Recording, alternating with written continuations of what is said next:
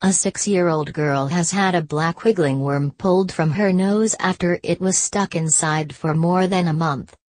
The youngster from Vietnam visited the doctors with her parents after complaining of something moving inside her nose.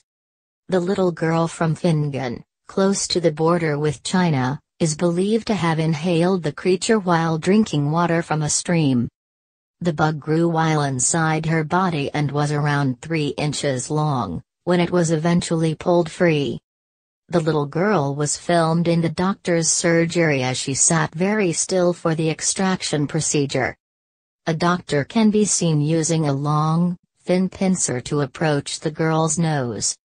After locating the worm, it was pulled out of her nose, much to the little girl's shock.